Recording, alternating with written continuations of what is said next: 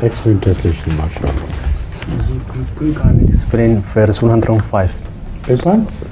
Verse 105 Surah Al-Baqarah. أعوذ بالله من الشيطان الرجيم.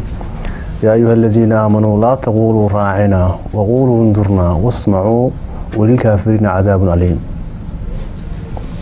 Didn't you raise this question earlier in this class? No?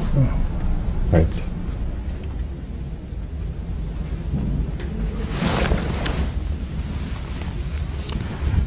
أعوذ بالله من الشيطان الرجيم بسم الله الرحمن الرحيم يا أيها الذين آمنوا لا تقولوا راعنا وقولوا انظرنا واسمعوا وللكافرين عذاب أليم. This verse applies to the munafiqeen. The translation is that, O those who have believed, do not address Hazrat Muhammad Rasulullah sallam as Raina wa qulu unzurna wasma'u, and listen to him. Walil kafirin adhabun alim, and those who reject the truth, for them there is a painful punishment. Right? Now this verse is further explained in the following verse and also referred to in other places. But I will remain to this verse alone. The meaning of Ra'i means show mercy to us, be kind to us. This word is from Ri'ayat.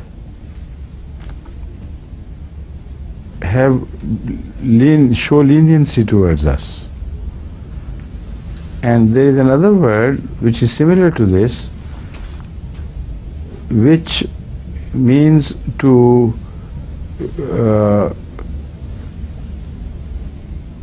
take care of the stock of animals like cows and sheep and goats, etc.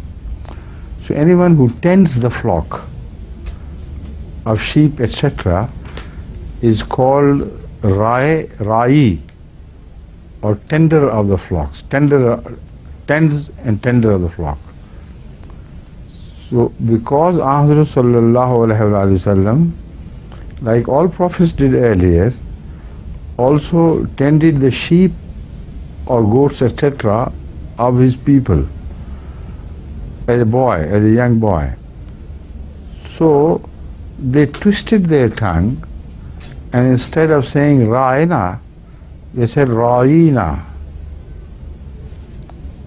When you read it with the ya following, and pronounce it as Raina, it means, oh, tenderer of our sheep, or tender of our sheep, our flocks of animals, etc. So you are the one who used to do this when you were young. Now you become our Sardar. How can you become our leader? So this was the twist of their tongue, which became so insulting to Hazrat Muhammad Rasulullah.